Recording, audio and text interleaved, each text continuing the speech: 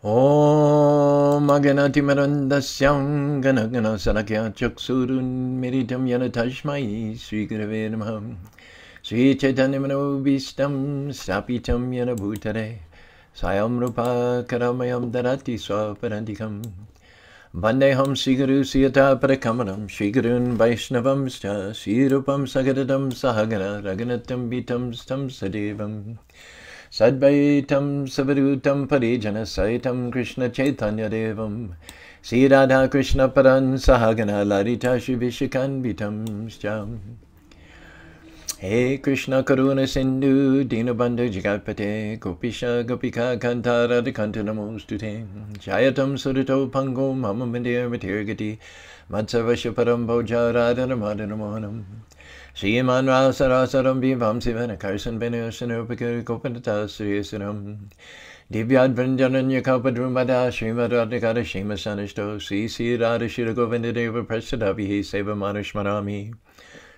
Namo Brahmanya Devaya Go Brahmanitaya Chajigaditaya Krishnaya Govindaya Namo Namaham Mangalang Bhagavan Vishnu Mangalam Gurudajatam Mangalam Paririkaksho Mangalaya Tanohari Om Narayanaya Vidmahi Vasudevaya Dhimahi Tano Vishnu Prachodhyate Om Mahadevi Cha Vidmahi Vishnu Padnya Cha Dhimahi Tano Lakshmi Prachodhyate Mahalakshmi Namastubhyam Namastubhyam Sare Sare Hari Priya Namastubhyam Namastubhyam Ragaram Satya Kanchana Gauragira Hari Vindavaneshwari Vishabhanu Sute Devi Pranamani Hari Priya Guru Brahma Guru Vishnu Guru Dev Maheshwara Guru Shaksha Parabaram Tasmai Sri Gurave Namaha Durga Me Pati Me Andasha Skarapate Garam Shakri Paisanan Santu Santu Varam Varam Mokam Kabit Bakariyan Sabara Sharani Panga Girlangana De Katarigane Nama Om Vishnu Padaya Krishna Pasaya Bhutare Srimati Bhakti Vedanta Swami Tanamani Namaste Sarasati Devi Gauravani Pacharini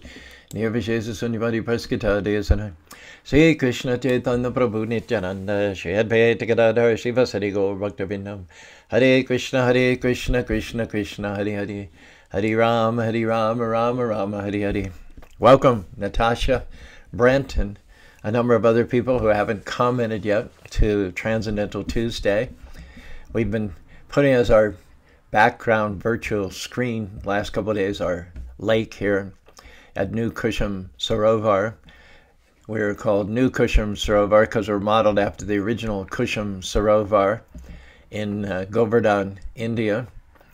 The name literally translates to mean temple in a lake of flowers. So we can't lay claim to New Kusham Sarovar without having beside our temple a lake which has flowers. You'll see the water lilies and the lotuses.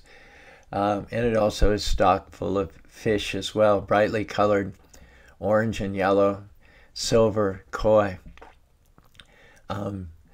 We've had a seagull who's discovered our pond lately, and he comes morning and evening for a meal. He circles, identifies one of the smaller fish and swoops down, takes him away for his meal. We're trying to figure out what we can do to discourage that seagull from stealing Krishna's fish. I can't imagine the shock where fish is happily swimming in the temple lake amongst his fellow fish, and all of a sudden from above a beak comes and squeezes him and lifts him out of water, his natural environment. And before he knows it, he's 50, 60, 70 feet above the water and separated from his fellows. And we're trying to figure out what we can do to save our dependents here from such a fate. Sivel's got to eat, that's true. He's also one of God's creatures, but I don't feel it's my duty to feed the seagull as much as it is to save the fishes. Bye Bobby's here. I don't know if she's going to post a comment on that or not. Good morning, Janatari. Got fire sacrifice to finalize her Brahman initiation on Sunday. Britta, good morning. Hari Krishna. Govinda Dev, who led an incredible kirtan last Saturday night at the Salt Lake City Temple. Anjali called it a flamenco kirtan. Brent, Natasha. We're diving into the second part of what's could promises to be an extended series on fearlessness. That's something we could talk about a lot, right? Yesterday we talked about the main difference between the material world and the spiritual world. Stark, contrasting difference. If anything was black and white, either or, this is it. Our Father art in heaven, hallowed be thy name. Thy will be done on earth as it is in heaven. And that's the difference between earth and heaven. And in heaven, the Lord's will is done. Everyone shelters under the protection of the Lord. And because he's known as Maha Bahu, mighty armed, he's within each and every atom. He's in the hearts of all living beings. There isn't a dust particle in this material or spiritual world in which the Lord is not personally and fully and 100% present. And so those who follow his orders, take shelter of him by following his orders, have no fear whatsoever. But in this material world, hardly anyone follows the orders of the Lord. They follow the orders of their senses, the mind, the emotions, and they go awry from the better plan of the Lord for their lives. And the result is they're full of fear, living shot through with fear, stress, and anxiety.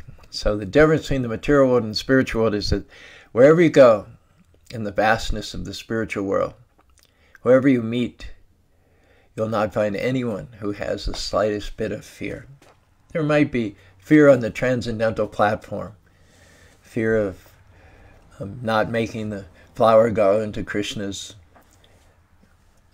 taste, or fear of maybe not making the best dance presentation, or fear that when you present your cooked offering to the higher up devotees of the Lord, they may not find it 100% to their liking. Those kinds of fears are actually a covering for ecstasy. When the emotions are purified, they're free from what Prabhupada called material inebrities, material contaminations, the emotions, which are generally negative in the material world, become positive. They become a different flavor of ecstasy. Even emotions like ghastliness, fear, once they're free of their material counterparts, are catalysts, impulses, inspiration for higher ecstatic states of consciousness. But when we talk about fear being rife within this material world, it's an entirely different thing than the transcendental fear that exists in the spiritual world. Fear of this material world is a killer. It gives strokes, it gives heart attacks, it raises your blood pressure, it thickens your blood and causes your cholesterol to rise, it reduces the quality of your life, enters into every single part of your life, and makes life tough going. Durga. Lord Brahma has another beautiful verse here in the third canto of the Bhagavatam. Lord Brahma's laying it out for us. And of course, if you think there's some merit within this material world, you think there's some redeeming qualities, and the result will be that you'll conclude, well, it's not so bad, and thus prolong your sojourn in this world of birth, death, disease, and old age. Continue to muck around, continue to hope against hope that you'll get some pleasure within this material world. And so Lord Brahma is the original spiritual master, both in yesterday's verses and today's verses. He tries to divest us of any hopes for material happiness and peace in this atmosphere. And his purpose is not spoiling the party, but he's trying to get us out of the material atmosphere in order to get us someplace much, much better. So here's another one of those upbeat verses from Lord Brahma, 3rd Canto, 9th Chapter, 6th verse. Tavad Bhayam Dravina Deha Surin Nimitam says, in this material world, people are embarrassed by material anxieties. They're essentially embarrassed by these bodies.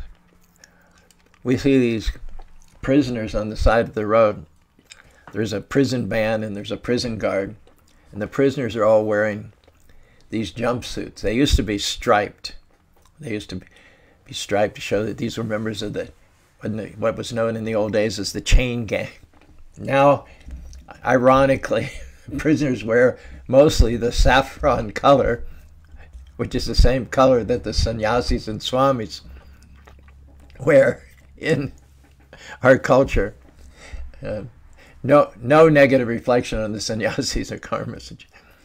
Anyway, you see along the side of the road the prisoners in their orange jumpsuits with county jail written on the back. So they've got to be embarrassed going around being forced to wear those orange jumpsuits, which identify them as outlaws, as criminals, of people of lesser intelligence. Similarly, Lord Brahma, from his point of view, all embodied living beings, if you've got a material body, folks, even if you've got the body of the president or the richest person in the world or the most coveted beauty star or the gold medaled athlete, you should be embarrassed by having assumed a material body, because you have your original eternal self-effulgent spiritual form. 7th canto says, Deyastu sarvasangato jagatusura atrivak neti neti achashayam. The embodied living beings, we actually have two bodies apart from our original spiritual form. We have two levels of material bodies, and they both cover the spiritual shorup, the spiritual form. It's like in winter, you might have an overcoat against the excessive chill, and then you might have your normal shirt. And then there's you. Deyastu sarvasangato, deyastu sarvajagatastur itriva. From this material world, which is composed of 5 gross elements and 3 subtle elements, earth, air, fire, water, and ether, these comprise your overcoat, your gross outer covering. Then the 3 material kamano buddhadevacha ahankara, body, mind, intelligence, and false ego, these comprise your second material covering, which is like your shirt. Then within the gross body, earth, air, fire, water, ether, and yet within still the subtle body, the shirt, made of mind, intelligence, false ego, there is the soul. It says, neti netya chachana. So one's got to sort through all the material elements. I'm not earth, I'm not air, I'm not fire, I'm not false ego, I'm not mind, I'm not this body. And finally distill everything down to the real point, which is that one is eternal spirit soul. And as a spirit soul, as a fully realized spiritual soul, there's really nothing to be afraid of. Whatever comes against you, it's temporary. It may affect your body, it may affect your mind, if you let it. But nothing can affect the soul. Nothing to affect the soul. Soul is unaffected. For instance, the examples given in the Bhagavatam, you see your head cut off. You see your head cut off. You can't see your head cut off, because if your head was cut off, you couldn't see, right? So when you see your head cut off, it's obviously not true, isn't it?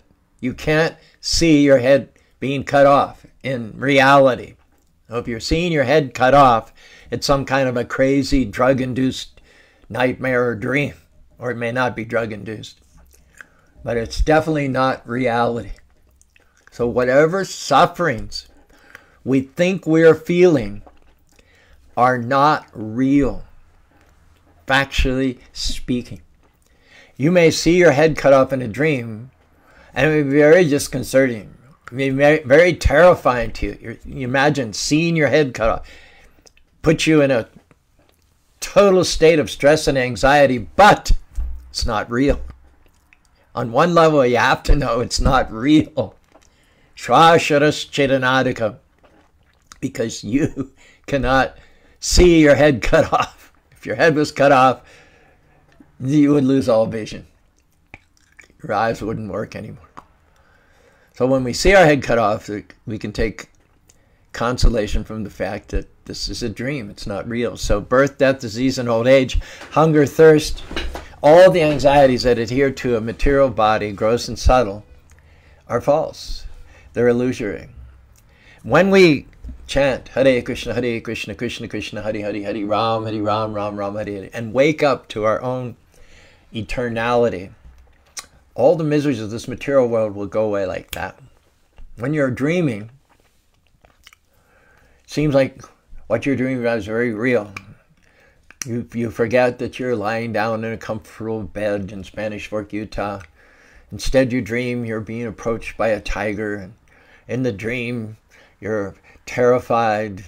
Even in your bed, you're starting to sweat. You're starting to thrash around and getting entangled in the covers. But if someone comes to your bedside and says, Caru, Caru, Caru, wake up, you're just dreaming. As soon as you wake up, all the tiger, the jungle, everything goes away. And then it seems, as real as it seemed while it was happening, as soon as you wake up, it seemed insubstantial. And while it was happening, it might have seemed like it was lasting forever. Tigers coming towards you from a distance, inch by inch, slowly, slowly. You've got ice water in your veins. You're paralyzed by the hypnotic stare of the tiger, its yellowish eyes, its whiskers twitching, its tongue licking its lips in anticipation of a good meal. All that plays out and plays out. A tiger comes towards you.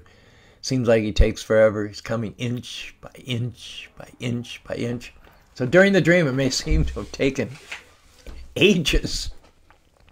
And yet when you wake up, you realize that it was only a matter of a few seconds that you're in that dreamlike state. And not only do you dismiss it immediately and file it away under things that are unreal, but you forget it. Mukto pitavad bribyacharam arajamashmama pine yatanu bitampati kimtu anya haya vanite.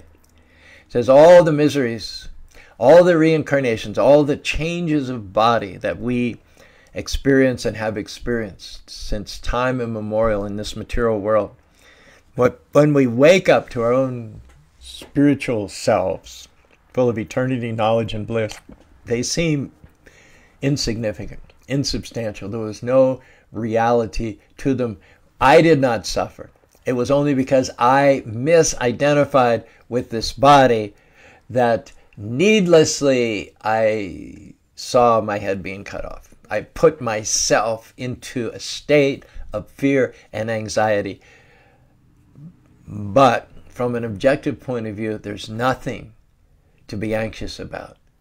There's nothing to be fearful about. God made sure of that when He created you. He created you in such a way that you need never fear. You created fear. God didn't create fear. God created you eternal. Krishna says to Arjuna, never, N-E-V-E-R, capital letters, means never. Was there a time when I did not exist, nor you, nor all His kings, nor in the future shall ever be? What are the specifics of that? Najayate mriyate ba kadacham nayam bhutpa navoy ajo nityo shashvato yamharano nahanyate hanyamane sirir. The soul is unborn, eternal, primeval. Nahanyate hanyam. The soul is not slain when the body is slain. Reminds me of my rap song. You cannot kill, nor can you die. You cannot burn, nor can you fry. The soul cannot be scorched by any blaze. No water can drown the spirit. No wind can make it fade. You cannot cut another, nor can you bleed. The soul is eternal, unborn, a seed, indivisible, indestructible, forever free from birth, death, old age, and disease. Yet howsoever turned or tossed, the soul can never exhaust. Seated in the heart, beating its drum, empowering everyone, the soul's superior force lives on and runs its endless course in God's unlimited universe. As the cloud supports the air, as the air supports the cloud, as so spirit supports the flesh, take away the living force, it's just chemicals lying there, a corpse naked and bare. Not a twitch or wiggle, not a subtle wink or giggle, can't tickle it or puzzle it with a riddle, deaf, blind, mute, dumb, numb, can't reward it, can't ignore it, can't restore it.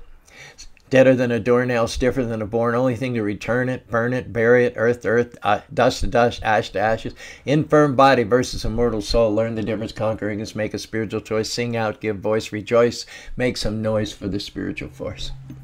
Anjali's heard me do that song on stage for the Festival of Colors. The point is that soul was made by our loving Father, indestructible from the very beginning. He blessed us with such a blessing that you can never be cursed. You can never be cursed.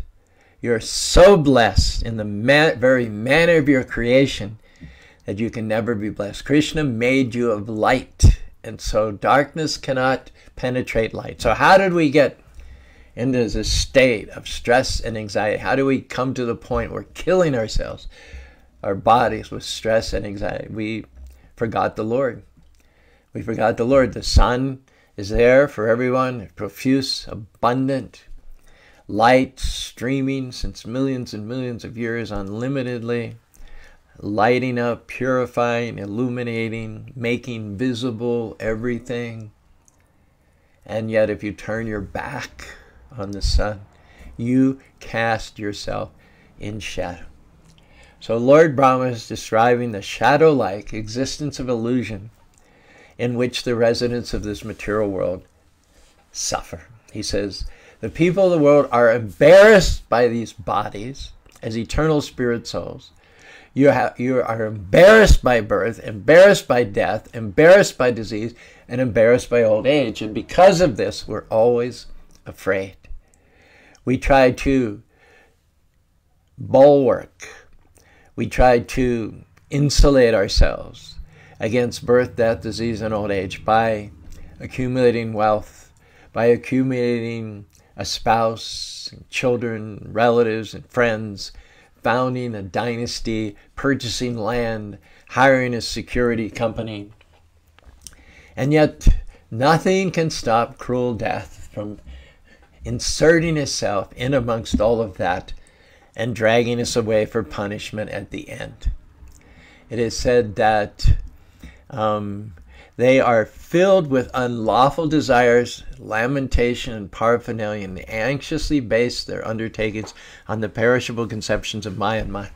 I was in Prabhupada's room in Los Angeles one evening. There used to be a karate studio down just across the alley below. It was a chiropractor during the day, and then at night he taught karate classes. His storefront faced on Venice Boulevard, and we were kind of around the corner of the temples on Watsika. And there's an alley that runs between the temple and the Masonic Lodge, laundromat, and the chiropractor's office. So as Prabhupada was talking about philosophy, we heard, wafting up from below, repeatedly, hoo, ha, hoo, ha, hoo, ha. And after a while, Prabhupada just stopped what he was saying, lent an ear to that, smiled, and he said, they are thinking that by going, hoo, ha, that when death comes, when death approaches them in amongst their friends and their wealth and their surroundings, their security arrangement, that they'll be able to say, hoo, ha, and death will go away. But death is not so easily deterred. Death has never been deflected from any person, any embodied person, ever since the beginning of time. There has been no tactic, no strategy, no bank balance, no erudition, no family big enough to have ever deterred death since the beginning of time. Death will always, infallibly, invariably claim his victims. Why? Why is death never foiled, never frustrated? Because, you guessed it, Mritu Sarvaharascha. Death is God. Krishna is God. Arjuna faced a vast army at Kurukshetra. They had the best weapons. They had more soldiers. They were about 30% more in numbers than the Pandavas. They had big champions like Bhisma, Dronacharya, Ashwatthama, Duryodhana, Karna, in undefeated champions, so many KOs to their credit. People didn't even last one round in the ring with them. Vast wealth, vast resources. They've been sitting for 13 years in the palace with the best food, the best workout equipment, the best personal trainers. While the Pandavas were cooling their heels out, sleeping on the ground, eating roots and berries, wearing barks of trees during their 13 years of exile in the forest. So you would have thought that, the Kauravas, with all of their material power, wealth, and strength would have been the ones to inflict death on the weaker, disenfranchised Pandavas. And yet death has his own marching orders. Death is none other than Supreme Personality of Godhead. In spite of the superior wealth, the superior training, the superior bodily constitutions, and the superior track record of the champions in the Kaurava army, even before the first conch shell blew, even before the first couple of swords crossed, before the first arrow was released, Krishna says, Kalo Shmin Loka Seakri Loka Shamani Rite Bhavan Yabashtito Pratinuga. None of these big, strong, powerful, wealthy, well-trained, aristocratic soldiers is going home. None of them are going back to their wives or children. They're all going to be tapped on the shoulder by death. And how can I say that with such confidence? Because I am death. I am the Paramatma, the Super Soul, seated within the hearts of all living beings.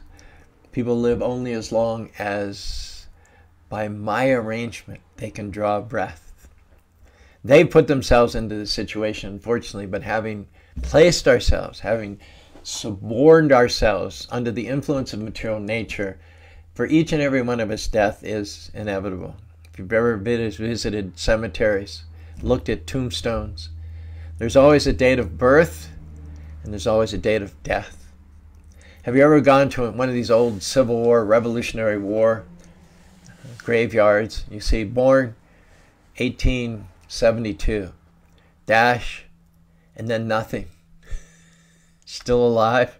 No, there's always a date of death.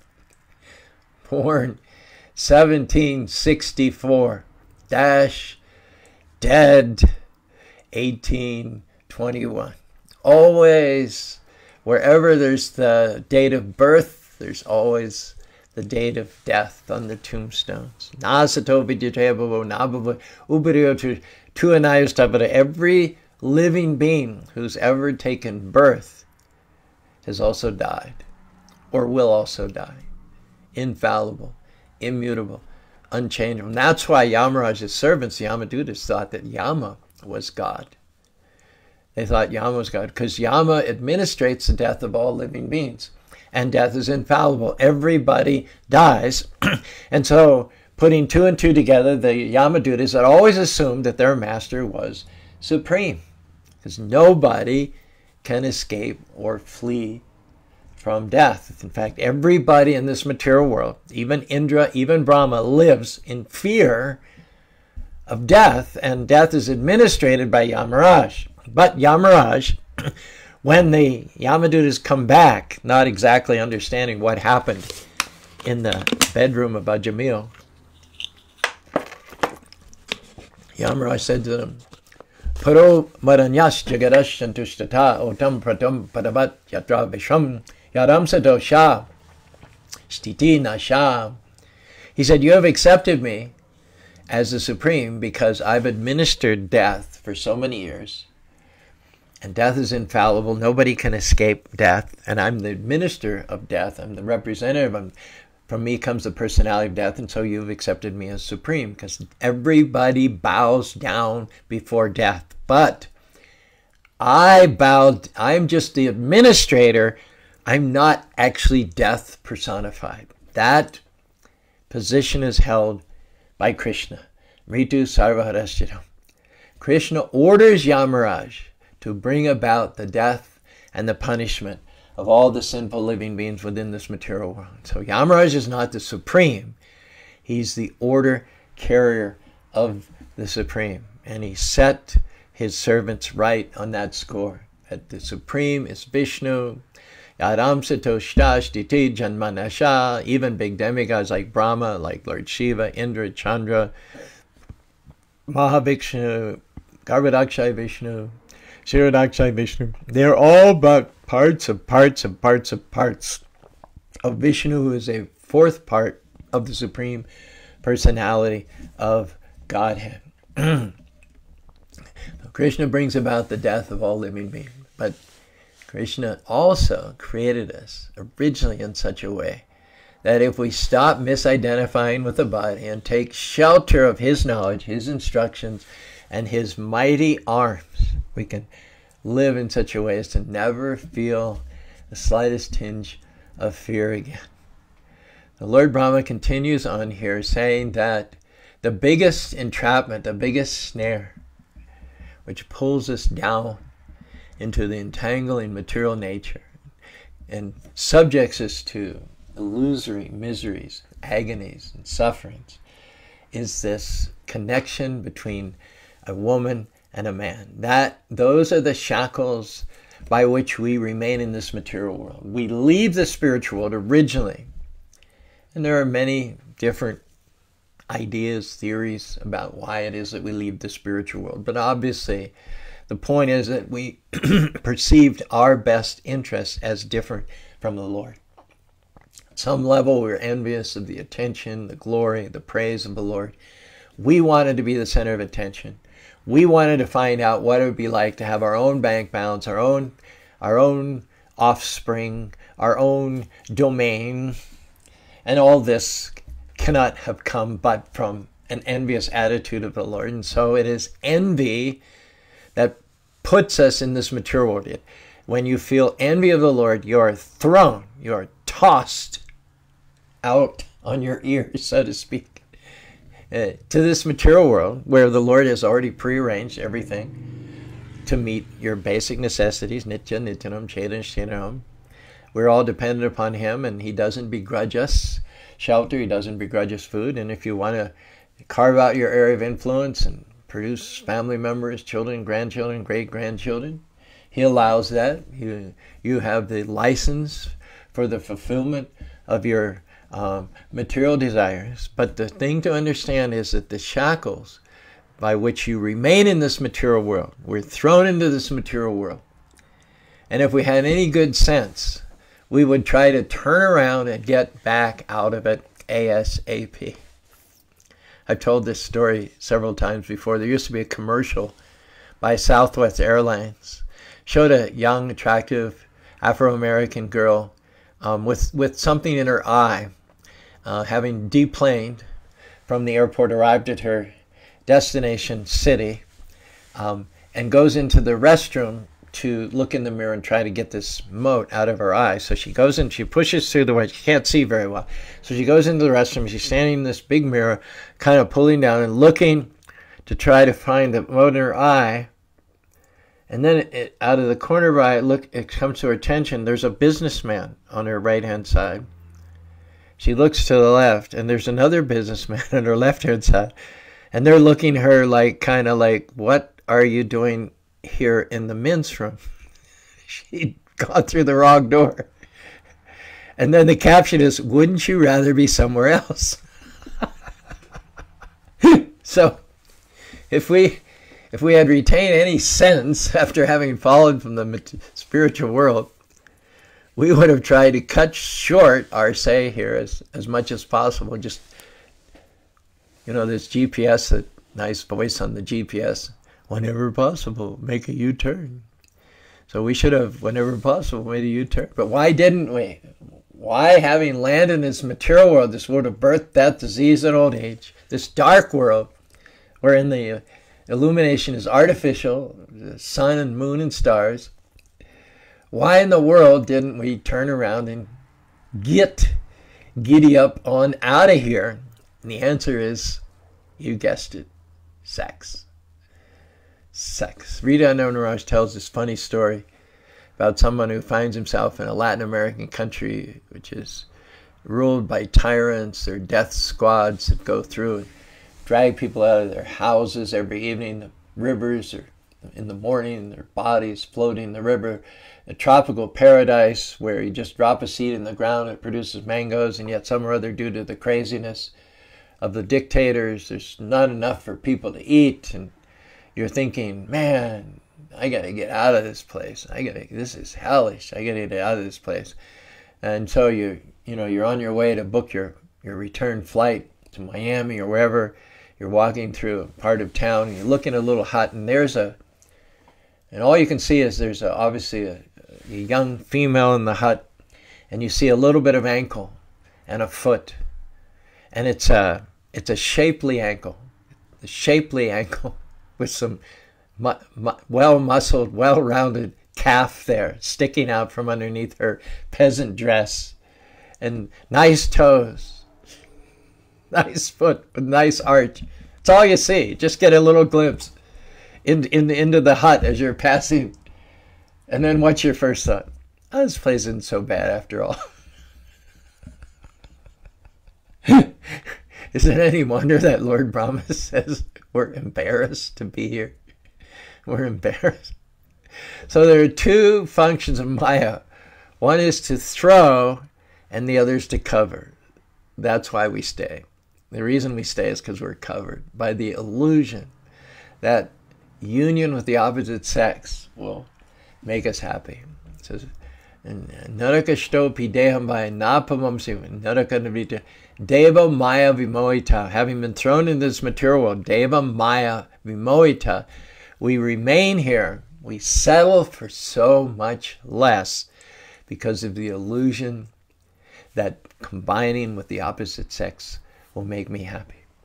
We find confirmation of this in the 5th canto, 5th verse, 8th chapter of the Bhagavatam, wherein Rishabdev says to his sons, Rishabdev is retiring, and he's had 100 sons, and he's leaving all of that to take shelter of Lord Krishna and to chant holy names of the Lord in the forest. Hare Krishna, Krishna Krishna, Hare Hare, Hare Ram, Ram Ram, Hare Hare. He's giving some parting advice to his 100 sons. And his main thing he's saying is, yes, you came to this material world for sex. Yes, you're going to get married. Yes, you're going to have children. But be very careful. These are the shackles by which we reconcile ourselves to this world of birth, death, disease, and old age. And this is why we live constantly in fear. It starts with the connection between a man and a woman. These are the words that Rishabh tendered to his sons. Pumsam striya mituni bab metam. In this material world, there's really only one pleasure, one momentary flickering pleasure. It's the reason why all living beings remain here, settle for so much less. It is sex life. Sex life is the one main pleasure by which we remain in this material world. And then having combined a man with a woman and a woman with a man, and then tasted that pleasure, it is this tayur mito ridi grantu mihum. The attachment arises. Their heartstrings get intertwined. And just like with a knot, you tie it, and then to make sure the knot doesn't undo itself, you pull it. You pull it so that whatever intricacies in and out and over and around and back, then it cements it. It makes it permanent. You pull it. And the tighter you pull it, the more difficult, the more impossible it is to undo the knot. I run into this all the time. Bhai Bobby and the Lama people are always tying knots and pulling them tight. So if I want to open a piece of fence to get the ride mower through to cut the grass on the other side, I can almost never undo the knots. They're so difficult. I have to get a screwdriver and go in there and undo them, or just cut the ropes altogether. And so one becomes so attached. Dayato visham pupsham sangatsajata kama krodavya. First you're just passing on. You see an ankle, you see a calf, and maybe you stop. Maybe I'll be lucky. Maybe I'll see her come out. And lo and behold, you think you're the luckiest guy in the world. She comes out with a bucket of water. She goes to the well. She pumps water. You see the action of her arms and her thin waist and all. And then you muster up your courage. Maybe you speak a little Spanish or something. And you say, hola, hola. One thing leads to another. And it all started. You're on your way to the airport to get out of that country. It all started with a glance. And then the glance became prolonged. Your glance happened to fall upon a part of the female anatomy. But instead of then looking away, your glance rested. It stayed there. It it exploited. The imagination went to work. And you started imagining the dream. The plot thickens, marriage, children,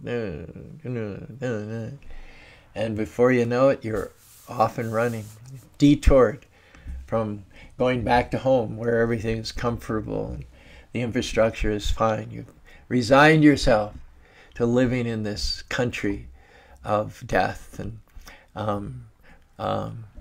disruption, all because of what started off as a casual glance. Dayatobi sham pum sham. You contemplate the object of the senses. From contemplation to attachment. From attachment, lust comes. You're no longer dispassionate. You're no longer a casual observer. I have to have this woman. I have to enjoy that body. From lust comes. And from lust, illusion. You totally forget who you are as an eternal spiritual. This is not your home. It is not in your best interest to pursue the demands of the senses. So it says that illusion comes, and from illusion, bewildered of memory, and thus one falls down into the material pole. So it starts with that connection between a man and a woman. The knot of affection becomes tightened in such a way it cannot be undone. And the result then of that combination, Tod Brihad Chetra Shutaptavitir, Janisha Mahom Mahameti, one has to have a house for one's wife. That's required in order to show her the proper respect. And in fact, once you do have a wife, we're not in any way suggesting that you disrespect her, that you blame her for your own entanglement. It was of your own doing, and as long as you took that step, you need to man up, accept your responsibilities, and be a good husband and a good father. It's going to be at least 25 years minimum during which you have to do your duty to that woman and to that family and to those in-laws. So beginning from that original contact, Stri, the word for woman, means expand. So you have house. House has to be surrounded by a little land. After all, you need a garden. You need to grow food in order to support your growing family. Sutapta Vitahir, there will be children. There will be businesses. There will be business associates. There will be enterprises. There will be charities to whom you donate.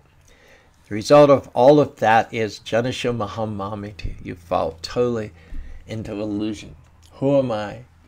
Where is my home? To where should I return? And who is my creator and my well-wishing Lord? All that's lost, tossed by the wayside.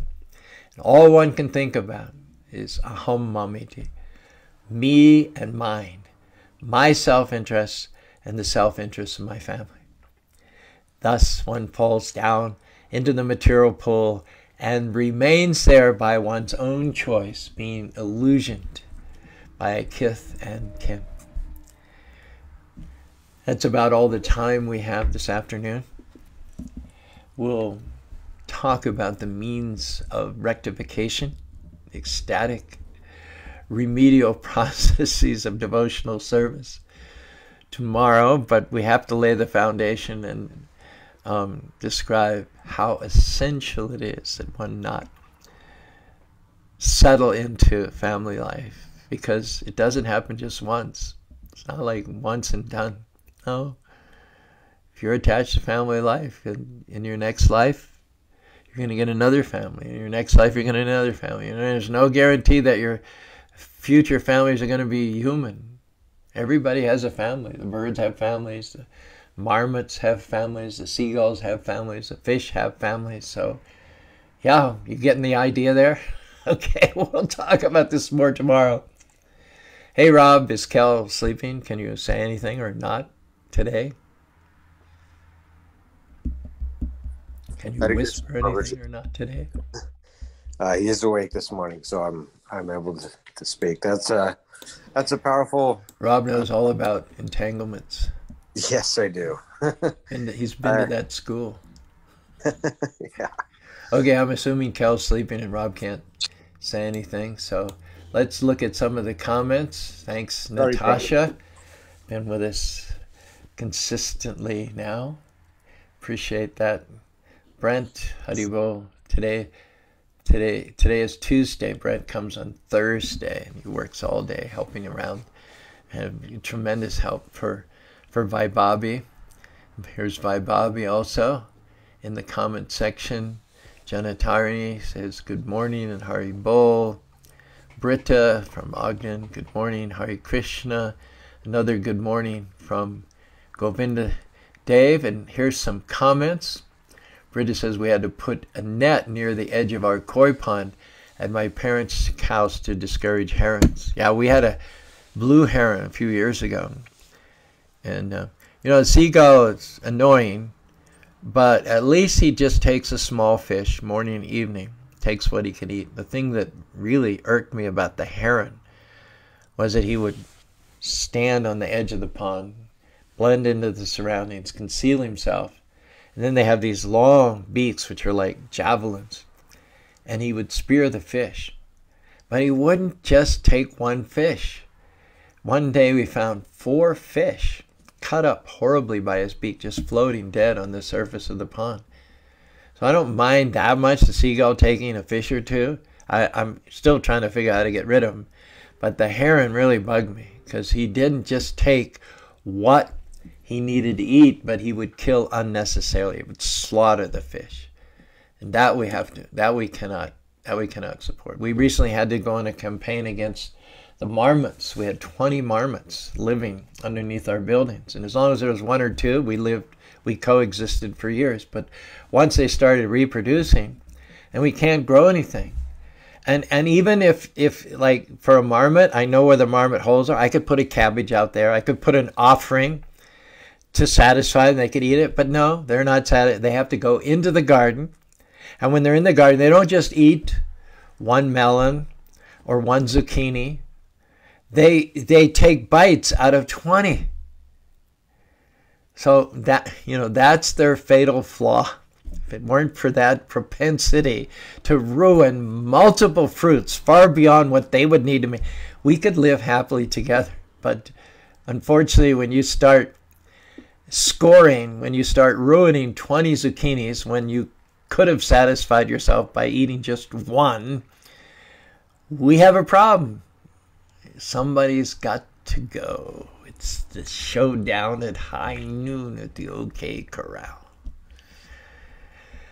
Problem with the blue heron is that they're a protected species, so you can't do anything against them really. And so if you look at this picture, you'll see wire strung along the edge, all around the edge. Bobby had to go to great trouble to embed metal posts at a 45-degree angle and then strew fishing line on. So the heron has no place to land and stand. And we also played the radio, the boombox, day and night. So we haven't seen the heron for a couple of years, but now we've got this seagull. I might have to go to Walmart and get a BB gun or something, stun him once or twice. But I know what you're talking about, Britta. Thank you for that comment. Jay, good morning. Anjali, Haribo, Anjali. Yes, transcendental fear versus material fear. Gene, thanks for joining in. Yes, Lord Brahma makes all these statements because he's trying to sober us up. He's trying to, we have that covering illusion, that yoga maya that covers us. So when Lord Brahma lays out the actual conditions of this material existence, it's very sobering. And it should be an impetus, not to just get all down and dysfunctional and depressed, but it should be an impetus to take up spiritual practices very seriously under the guidance of an expert spiritual master. If you do that, you can achieve freedom from material entanglement. It took us millions and millions of births, millions and millions of lifetimes to get where we are, but the chanting of the holy names of the Lord and the guidance of the spiritual master is so potent and so powerful that within one lifetime, you can go back to home, back to God. All woes in this material world are temporary. Curious what the Vedic scriptures say about dreams. Yes, that's in the 5th canto. Rahugana talks about that. Indivisible, indestructible, deliver that prose. Anjali. Bhakti Gary, thanks for checking in. A regular. Please accept my own obeisance. Glories to Prabhupada. Britta. She says it's interesting that people have so much anxiety about the social media metaverse. It's almost like our own shadow version of this material world, replete with false ego and high stakes. But it's not real. It feels real to those caught up in it, but you have to turn it off. Or just like this material world, what you're paying attention to presents itself more and more. Pay attention to misery and suffering, you get more of the same. Use the internet for Krishna, and you get more and more of him. Very good point. Very good point. I don't know how you slip into a dream, but it must be very minor, very innocuous. But once you kind of seg into the dream, start spinning out these illusions during the sleeping state, quickly develops a momentum of its own. And before you know it, you've spent who knows how much time, at least in the dream. Sometimes it seems like you've spent whole lifetimes, scenarios spin out that seem to span decades and decades. Might only be a few seconds by our daytime calculations, but in the dream can go on for decades or even generations. Similarly, it's the same thing with the metaverse, which is what they like to call themselves now. You just I'll just check my Facebook page, and all of a sudden it's like a half an hour later, and you've gone here and you've gone there, and you've seen what this person has done, and you felt sadness, you felt fear, you felt anxiety, you felt this, that, and the other thing. And it happened because of a whim, and it sucked you in and developed a life of its own so fast it makes your head spin literally. And so yeah, it's a nice metaphor for our overall situation in this material world. And then again, Britta says that she spends a lot of time in the Ogden Cemetery, where there's 7 generations of our family buried. Puts it all in perspective. Yes, it does indeed. Anjali says, everybody bows down for death, but I'm not death personified. That is Krishna, Yamaraj, setting his servants right. Yes. Wouldn't you rather be somewhere else? Anjali says. You can probably get that on YouTube. I wouldn't be surprised if it's archived on YouTube somewhere. I can never think of that without laughing. It's like, wouldn't you rather be somewhere else? Sex life are the shackles. Anjali echoes that. It's very hard to undo the tight knot of material affection, material affinity. Yeah. It's not like we come once and done in this material world. We start with a glance, and then we contemplate more seriously and more prolongedly the object of our attraction, and then it becomes lust and yada, yada, yada. Ladali, thanks for joining us. She says, wonderful class, Prabhu. I love that. The seagull issue makes me think of Subari, Muni, and Garuda. Good. Yes, Anjali, I know heron is a protective species. That's why my hands were tied. That's why we played Krishna radio for 3 months, 24 hours a day, before he finally got the idea that he was unwanted. Okay, I hope you've had fun. I've had a lot of fun today, even though the subject matter we were talking was misery and fear, some or other. We had a good time with it. And we're not gonna allow it. We're not gonna settle for that being our status quo. We're on the progressive path back to home, back to Godhead. Hare Krishna, Krishna Krishna, Hare Hare, Hare Rama, Rama Rama.